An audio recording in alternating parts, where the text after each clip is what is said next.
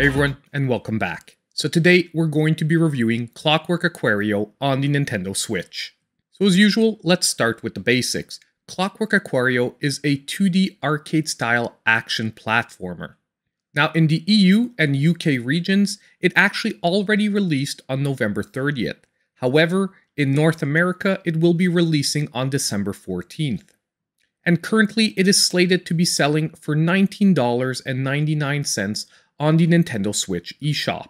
For the moment, there is no physical releases slated for North America, but other regions will be getting physical releases.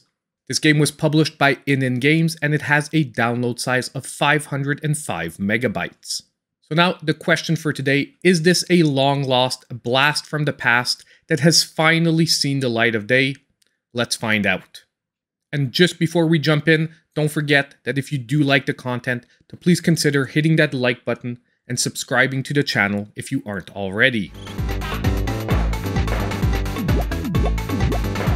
Now for those of you that are unaware, this game is a previously unreleased 90s arcade game that was cancelled before the end of its original development. It was originally a project of Westone, who are best known for Wonder Boy and Monster World, and it has been restored and completed with the input of the original developers. What this means is that this is not a ported game you might have played before, but rather a game you are guaranteed to never have played. What also should come as no surprise, since this was destined to be a quick arcade romp, there is no storyline to this game, just straight up gameplay. Now let's jump straight into that gameplay. The game consists of 5 stages, each ending with a huge screen-filling and colorful boss. Now this being an arcade game, a full playthrough of the game takes about 20 to 25 minutes, and is really set up as a high-score chaser. To add a bit of challenge, the original arcade mode is locked in the beginning, forcing you to finish the game on a limited number of credits. The challenge level, however, is not very high, and I easily finished the game on my second attempt on easy mode, which allows you up to 9 credits. Now, apart from the number of credits, there is no difference between the different difficulty modes. The gameplay concept is simple. Make it to the end of the stage and defeat the boss in a standard 2D platformer style by either jumping on an enemy's head, popping them from below, or slapping them. Random drops from enemies will come in the form of gems to increase your score, potions to regain a lost hit point of which you only have 2, and finally a star that temporarily makes you invisible and allows you to throw projectiles. Overall, I would have enjoyed more challenge and length from the game, but the straightforward and simple nature of the gameplay was very enjoyable nonetheless. Now let's talk controls. Once again, we have a very simple 2-button control scheme. B allows your character to jump, and Y activates your slap mechanic. Now the first jump or slap on an enemy will stun them, and a second will dispatch them. However, while stunned, you can also initiate contact, which will grab the enemy no matter the size, and allow you to throw them either horizontally or vertically. Throwing an enemy at others will automatically damage or dispatch them. Controls work well, and I actually broke out my arcade stick to experience this game as it was originally intended.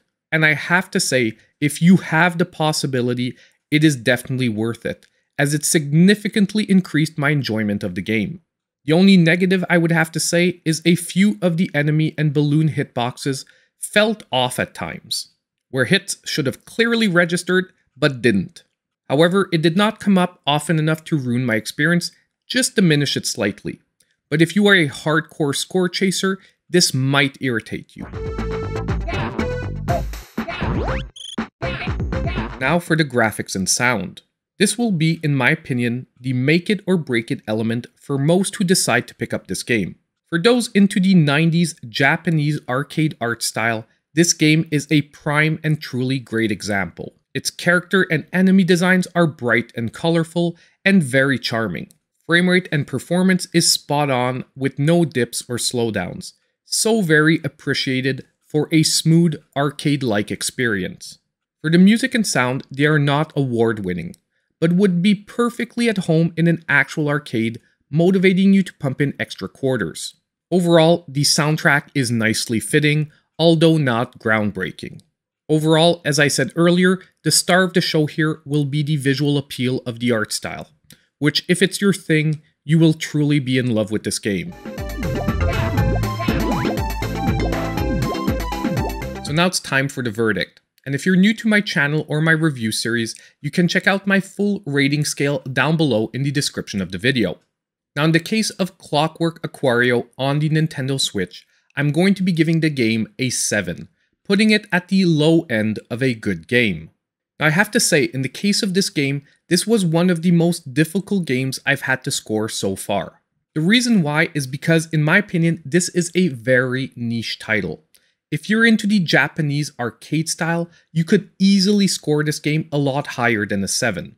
However, at the same time, if you're not into this genre at all, or you just have a passing interest, when you look at the volume of gameplay offered for the price they're selling it, you would actually be scoring this game probably a lot lower. There's also a huge nostalgia and conservation factor here, where I love the concept of a company taking an unreleased game from the 90s, finally finishing it and bringing it back to life. And on a personal level, I even really got into this game, and I'm going to be looking at importing a physical version. However, when I look at this from a neutral reviewer's perspective, a game that does take 20 to 25 minutes to complete, being sold for only $20, if you're not really into the genre of game, the value just might not be there. So ultimately, I placed this game score somewhere in the middle, in between where it would be on my personal scale and where I would put it on the value scale.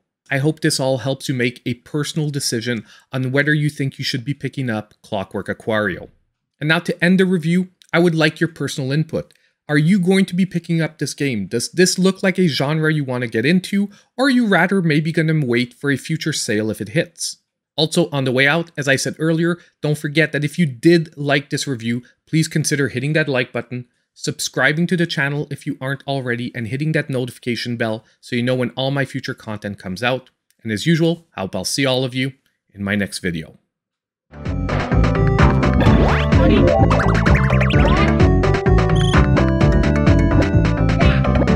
Yeah.